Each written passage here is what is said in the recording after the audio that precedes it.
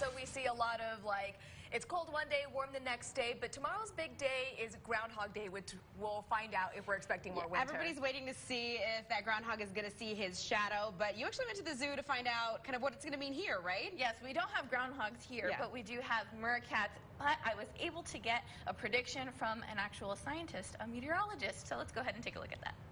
Hey guys, I'm here outside at the El Paso Zoo with our very own Pennsylvania Phil, Jason Laney from the National Weather Service. Now he's here to help us tell whether we're going to be seeing a longer winter or not. What do you think? Well, it's a tough call, you know. I forecast using computer models, science, satellites, radars. That guy forecasts in Pennsylvania just using his shadow. But our climate forecast models say late February through mid-March, cooler than normal.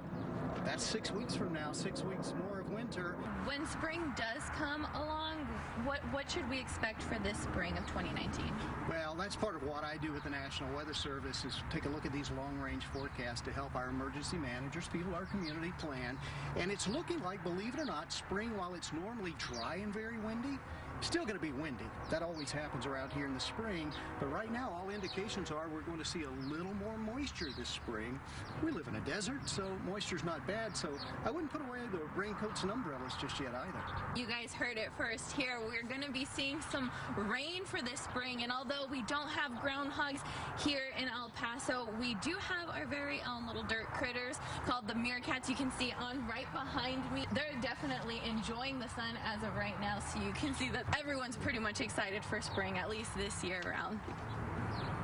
And just like groundhogs burrowing into the ground to hibernate, meerkats burrow to protect themselves from the sun. If you do want to go ahead and take a look at them, you can always visit the zoo during their normal hours. So we're expecting more winter than a scientific prediction. Yes, more winter, and then when spring comes, a lot of rain.